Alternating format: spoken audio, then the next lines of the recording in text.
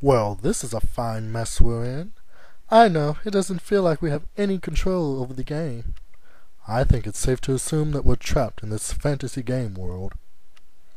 They must have been planning on using us as lab rats from the beginning. I wonder if the rest of our friends are here too. It's likely. They're probably all just confused by whatever character roles they've been thrown into as well. We've got to find a way out of here.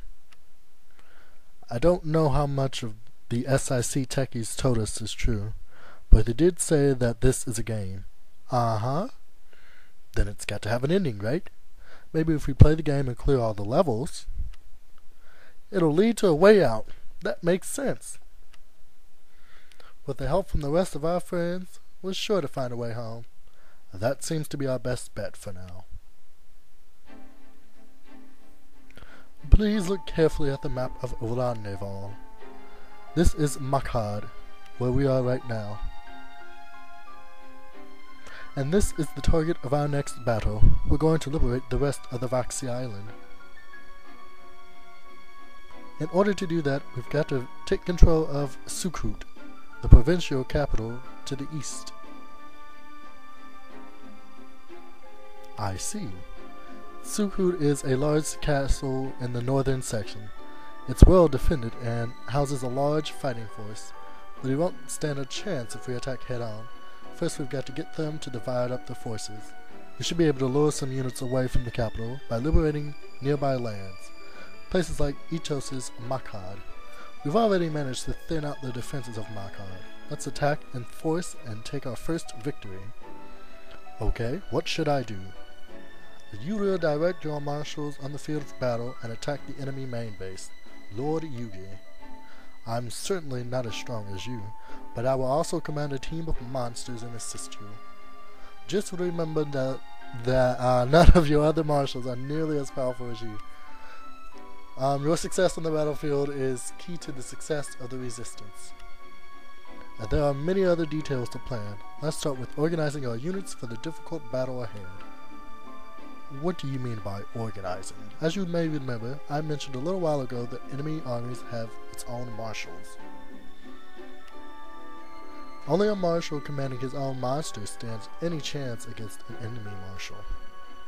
No matter how weak a marshal may be, he can command up to 3 monsters. We're fighting an enormous empire. The number and power of its monster units are just as frighteningly enormous. We must organize our own monsters into units so that we can combat the enemy. Luckily for us, we have several monsters that are willing to fight for our cause. The first thing you need to do is organize the monsters into groups and then assign them to your marshals. Each group of monsters is called a team. Please try to remember that, Lord Yugioh. Let's start assembling our teams, shall we?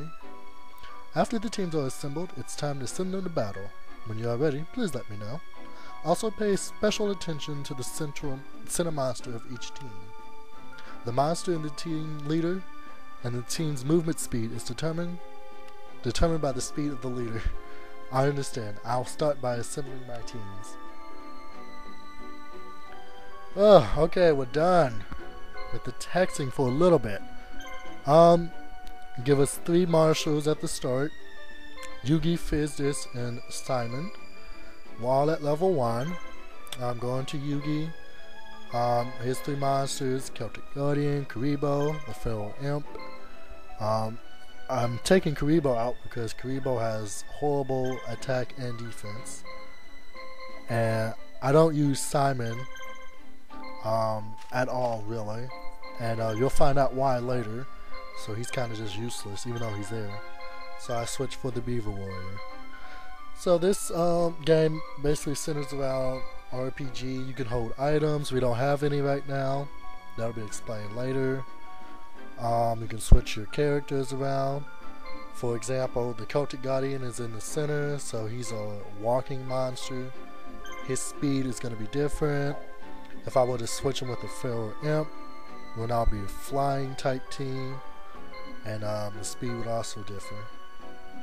So right now I'm just going through, and I'm all set now. Got my teams in order.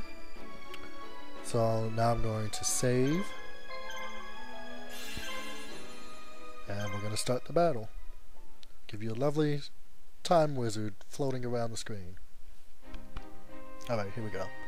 The Resistance is about to engage in its first battle. Let us take the victory this day. As you can see, there are 4 villages, including the enemy main base at Makad and the base at Jakud. Thanks to our earlier planning, the main enemy force is much smaller than it once was and is not massed nearby.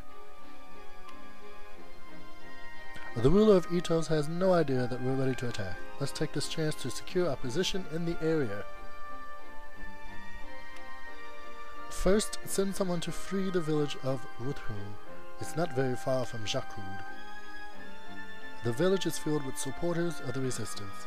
It will be a good as we free the nearby villages from Imperial rule, they will offer us items. We need both these things to build up our force, so we should try to free as many places as possible.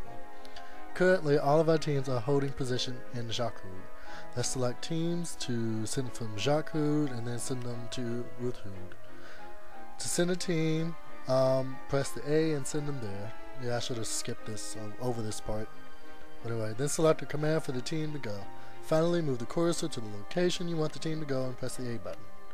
Okay, it's time to battle. Alright, here we go. So basically, just press the A button. We're in Jakud. It's team command, equipment, replenish, trader, healing. We can't get any of those yet. Go to team command. I'm going to send Fizdis to, I don't remember what the place is called, but to the north where we need to go. And I'm going to send Yugi out into the bushes because there are secret monsters hidden in different levels. And it just so happens that in the first level, when you send Yugi out to the east into these bushes, you will find a monster, as you're about to see.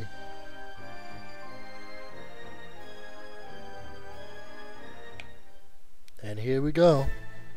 Grrr. It's an ambush.